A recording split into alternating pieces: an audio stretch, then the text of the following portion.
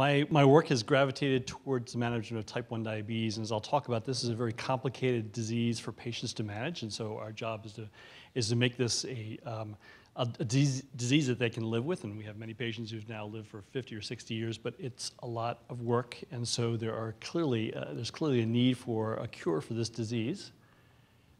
And so I'm going to come over here so I can see which slides are coming up. So this is a disorder now that is also increasing, as is type 2, not quite at the same rate, and it's only about 4 to 5% of patients with diabetes have the type 1 kind.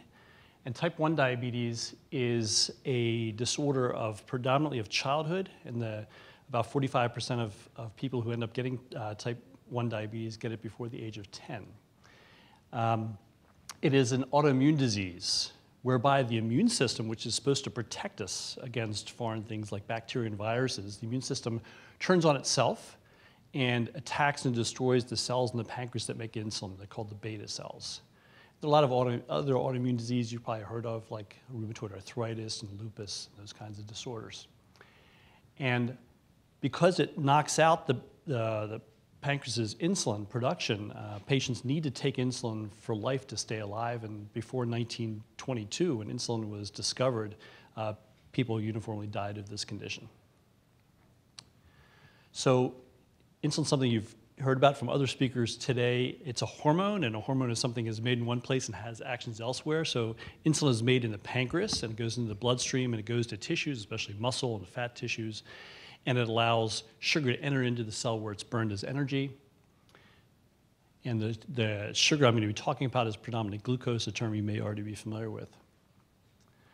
So diabetes can be a really bad disease. It damages the little blood vessels in the eyes, the kidneys, and the nerves, and it damages those organs. It also affects large blood vessels leading to the brain and to the heart, and so it can contribute to heart attack and strokes as well. And so diabetes now, type 2 and type 1, because they both are diseases of high blood sugar, are the leading cause of adult blindness in the United States, leading cause of end-stage kidney disease, and the leading cause of non-traumatic amputations in the United States. And if you have diabetes, you have a 2 to 4-fold increased risk of having a heart attack or stroke. So our job is try to keep the glucose levels as close to normal as possible to prevent complications, because it's been shown that tight blood sugar control will prevent complications. And so this is a challenge. So we have to teach patients how to replace insulin in a way that the body does, and that's a challenge.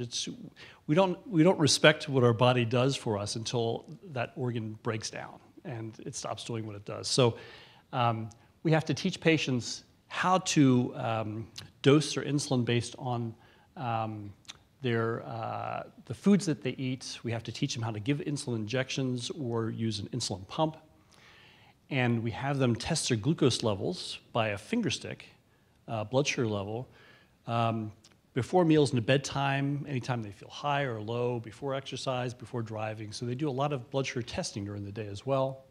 And they can also adjust their insulin dose based on the blood sugar level so that they can bring it down with extra insulin.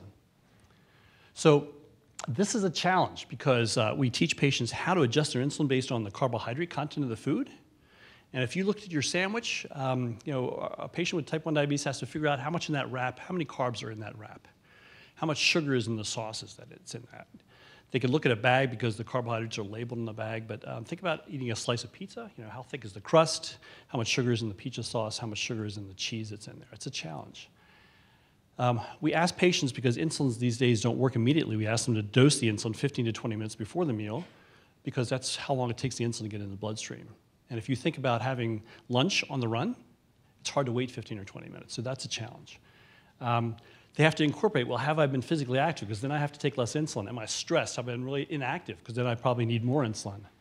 And based on where they inject, how deep they inject, how warm the skin is there, whether they have any scar tissue in that area, it affects insulin absorption. So this is a real challenge for patients to have to overcome all these different features.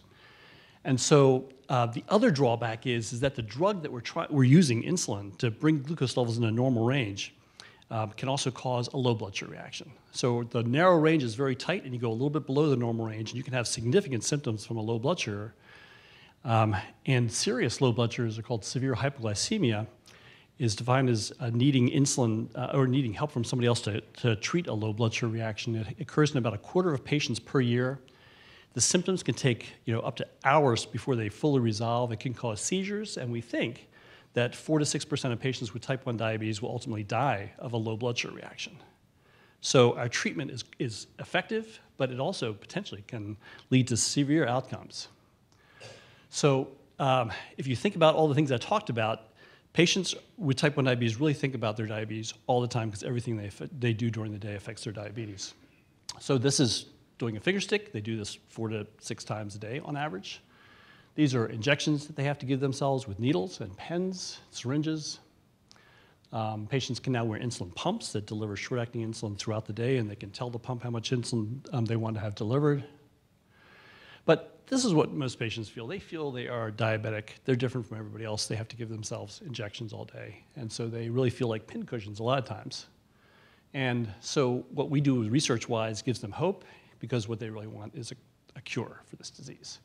So that's why a lot of people are working very hard to find a cure. So I'm involved in a number of things that are ultimately, hopefully will lead to a cure. And the one thing I wanted to talk about, because the immunology lab I'm working with is doing some exciting things, is immunotherapy. So this is an immune disorder, an autoimmune disorder, so the immune system goes awry. So if we can in some way block the immune system from attacking and destroying those cells, patients may not develop type 1 diabetes and then don't need to treat themselves with insulin.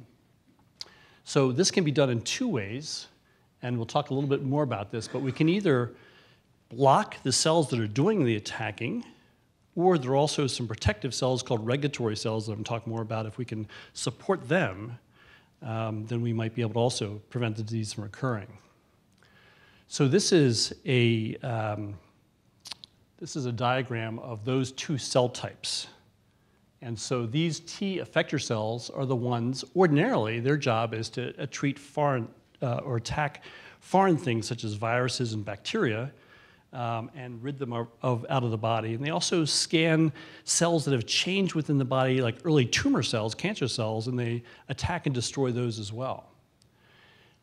But they're clearly not meant to attack self-tissues, otherwise we wouldn't be alive. And so these regulatory cells here prevent the immune system from attacking and destroying self-tissues. So what happens in type 1 diabetes is these cells fail both in number and in function to block the T effector, the bad attacking cells, from, for some reason, there's a trigger that causes the immune system to attack and destroy insulin-producing beta cells.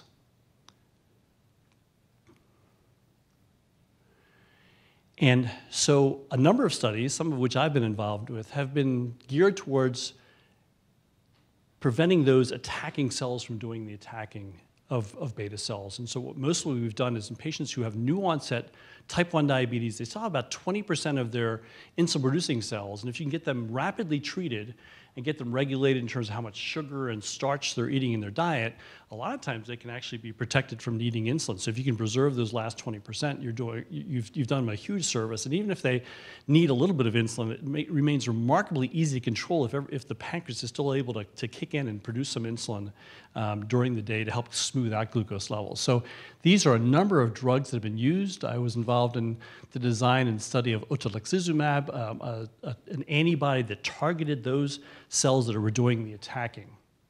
And invariably, when we do a lot of studies on rodent animals, things work beautifully. And so when a lot of these drugs were used in mouse models called the NOD, or non-obese diabetic mouse that develops type 1 diabetes, they worked very effectively. What we found is the human immune system is much more complicated, and oftentimes these types of therapies aren't as effective in humans. And at higher dosages that lead to good protection against the progression of type 1 diabetes, that there tends to be side effects from these medications, such as fever, headache, a drop in blood pressure, rashes, and you can get reactivation of viruses like Epstein-Barr viruses that causes mononucleosis. And the problem with, we don't know also the long-term immunosuppressive effects. So actually, we do know from experience in using immunosuppressive drugs for transplant patients that they are at increased risk for infections and ultimately for some cancers as well. So we have a disease that we can manage with insulin, so we have to first do no harm. And so these kinds of long-term risks are a problem because we don't want our patients getting infections. We also don't want them getting cancers. So our lab, in combination with Dr. Abdel Hamad, one of our immunologists, have been looking at the regulatory cells as supporting the regulatory cells, because if we can keep them functioning and do their job of preventing the effector T cells, the bad attacking cells from turning on and attacking insulin-producing cells, then that's an avenue of treatment potentially. So these regulatory cells have been studied, and it finds that their number and their function drops off in people when they develop type 1 diabetes. And we have been one of the labs that have concluded that these cells die by something called the phospholigand pathway. Phos and phospholigand are on the surface of immune cells, and when two cells get together to possess these, it causes the cells to die. And why would they have this? Well, think about the immune system when it fights a virus or a bacteria. The immune system revs up to fight and attack it, and then you need something that kills those cells and brings them back to more normal numbers. And so that's the phospholigand. That's the good way it works. But that is activated in persons with new onset type 1. In the regulatory cells, it's activated, and so the cell numbers drop off and their function drops off.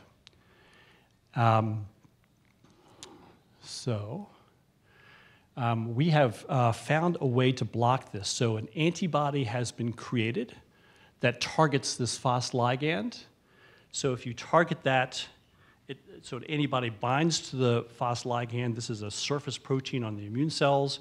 And by attaching to it, it prevents from binding with phos, and it prevents those cells from dying off.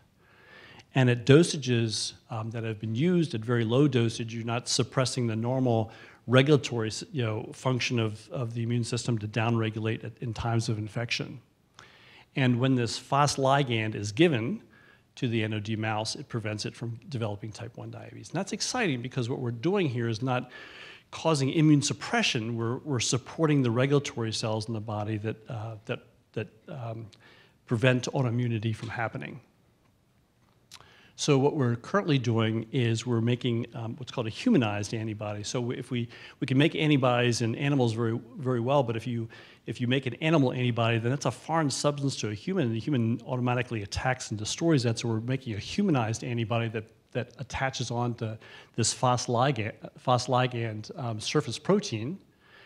And we are then going to be testing them in human cells to see their effects on normal human cells, and seeing how immunity changes in persons without diabetes. And then our ultimate goal is to test these in patients with type 1 diabetes, early onset type 1 diabetes, and see if we can arrest the destruction of the insulin-producing beta cells.